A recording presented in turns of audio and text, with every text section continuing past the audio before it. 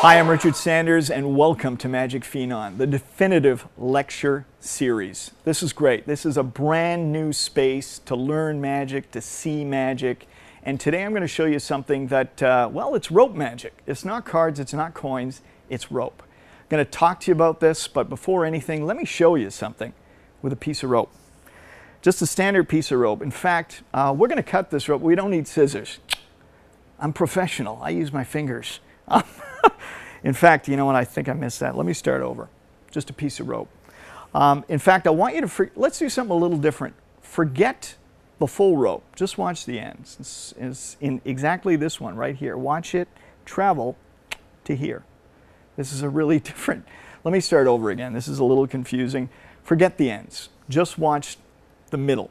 And what I mean by the middle is I mean this thing. Let me put that away. That's confusing. And sorry, this is embarrassing. Look, here, I'll pick a spot maybe right there. Grab the ends, put them back on the rope. See, this way, you can hand the rope out. It's examinable. This really works with static electricity. I know this sounds nuts, but static actually holds the ends together. Look, get a little static here in the two ends. Little static here, and the two ends join together. I told you, it's crazy. I'm professional though, hold on. I have extra ends. Look, find a good spot, put the ends back on the rope. It's that simple. Little something you can do with rope. We're going to talk about rope. We're going to get into this stuff. We're going to show you things. See you in a moment. Come on back. You're not going to want to miss this.